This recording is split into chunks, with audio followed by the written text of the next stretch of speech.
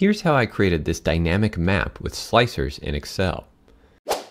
Click anywhere on your data, then press Ctrl-T to format it as a table.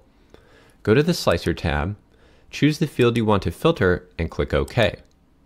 Adjust the number of columns. Next, highlight only the Values and Region columns.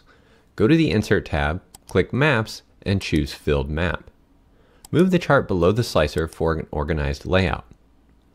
Hold Ctrl to select both the slicer and the chart. Press Ctrl-X to cut, then Ctrl-V to paste them to a new sheet. Remove any unnecessary labels and clean up the formatting. Right-click the map chart, remove the fill and outline. Then open Format Data Series and adjust the desired options. Go to the Chart Design tab, select Change Colors, and pick a theme you like. For the slicer, click on it, go to the Slicer tab, and apply a new style. Finally, resize your map chart to fit your layout.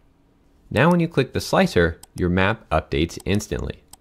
And that's how you create a dynamic map chart with a slicer in Excel. Quick, clean, and interactive.